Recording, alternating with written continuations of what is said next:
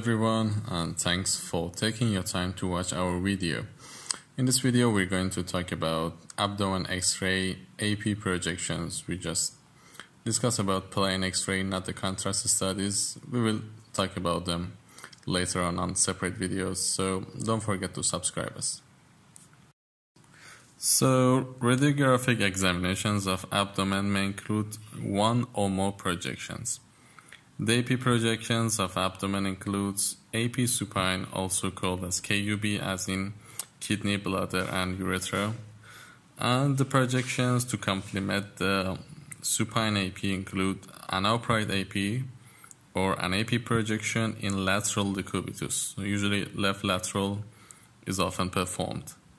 And both images are useful in assessing the abdomen in patients with free air and to determine the presence of air fluid levels. So these are the common routine X-ray which we are going to talk about.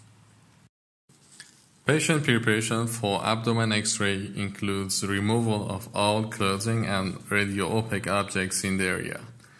Then have the patient to wear a hospital gown, and generally no patient instruction required before the exam, unless for the contrast media studies. For abdomen X-rays, gonadal shields only should be used for male patients, with the upper edge of shield carefully placed under the symphysis pubic. For female patients, however, should only be used when the shields do not obscure essential anatomy. So generally, decision should be made by a physician. Okay, so let's discuss about the supine position. Regarding the patient position, make the patient lying on the table and put a pillow under the head and a support under the knee to enhance comfort for a supine position.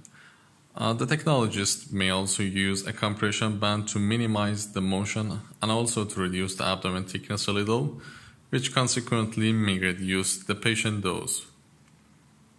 Central ray should be perpendicular to image receptor at the level of L4 or the iliac crest, which is mostly easy to find. However, some technologists may use umbilicus as a landmark when they cannot find the iliac crest, especially in obese patients.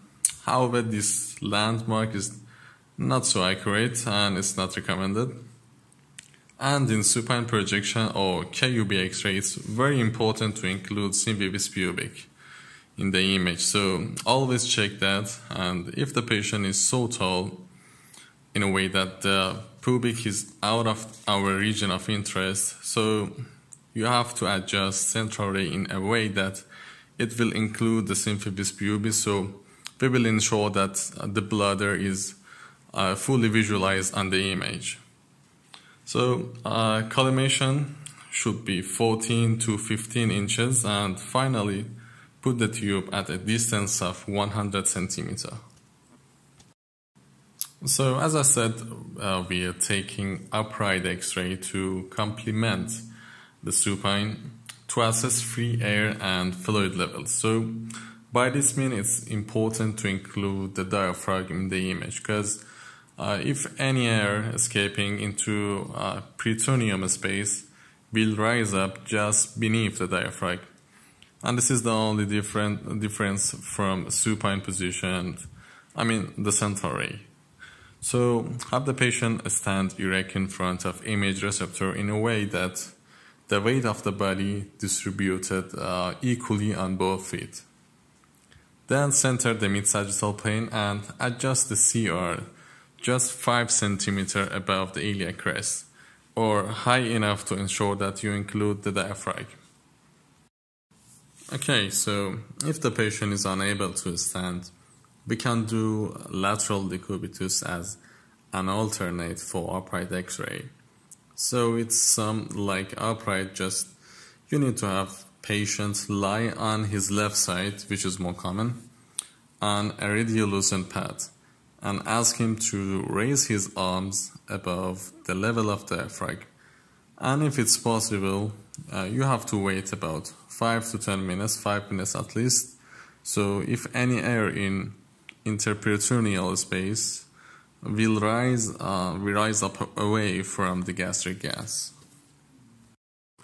So let's talk about exposure factors. For abdominal imaging, we need a low contrast image to visualize the soft tissues in abdomen region. In this case, a kilovoltage of 70 to 80 for analog and 80 to 85 kilovoltage for digital imaging system should be considered. Regarding the milliamp per second, it totally depends on the patient body habitus. For a normal adult patient, a milliamp per second of 25 to 32 is usually taken. For KUB X-ray, however, better to increase milliamp per second slightly to have a higher contrast to visualize the stones. And exposure time also have to be short to minimize the motion artifact. And finally, here are some tips you can check to see whether the X-ray is properly done or not. So if you implement good exposure factors, you should see the following anatomies in the image. First, the liver outlines, as you can see here, and the spleen, kidneys, and psoas muscles especially are so clear in teen patients. And you can see always some air bubbles in the stomach, small bowel, or colon.